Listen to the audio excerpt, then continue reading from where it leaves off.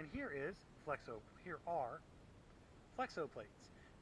See, they're rubber. Hopefully you can see in the light here. They're kind of like raised rubber stamps.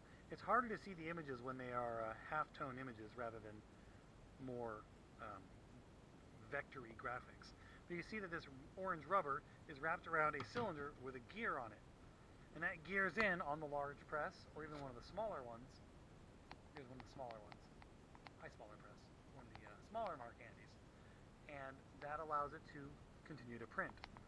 And it rolls around and around and around as it goes, printing along the paper as it goes through it. Here's one you can see a little better if I hold this up for you. Here's an image that's not halftones, but just more of a vector graphic. And you can see that this here Western gunslinger shooting at his own shadow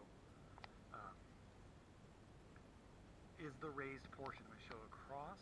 There we go. Yeah, you can kind of see that, how it's sticking up. It's physically raised from the rest of the plate. And the raised parts, just like a rubber stamp, accept the ink and print out onto the paper through contact.